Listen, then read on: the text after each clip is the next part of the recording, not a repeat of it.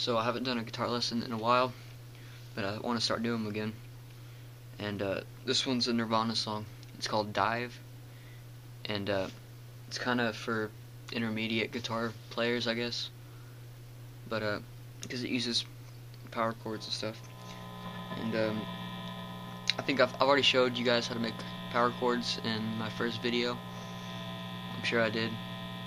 Yeah, I did. But so I'm sure and if you've been playing guitar for a while, you know what a power chord is. It's that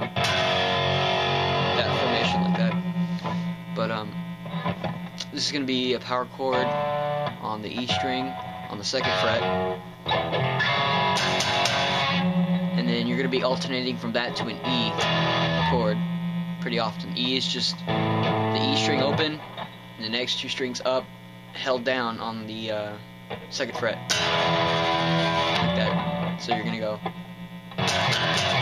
like that a lot. So you hit this once, and then go to an E, and then hit this twice,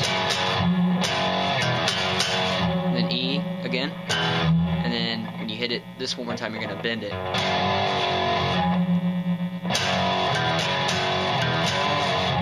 And then E twice. So, and this is where you're going to slide all the way up to the 7th fret, and you're going to do a power chord on the A string on the 7th fret, and then in E again. So here's the whole thing kind of slowly.